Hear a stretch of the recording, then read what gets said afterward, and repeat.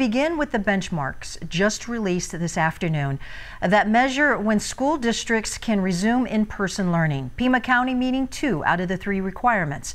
Here are the State Health Department county level recommendations. The first is cases, a 2-week decline in weekly average cases, or 2 weeks per 100 per 100,000 population.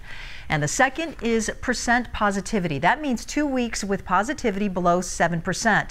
The third benchmark is COVID-19-like illness, and which means a time frame of 2 weeks with less than 10% of hospital visits due to COVID-like illness.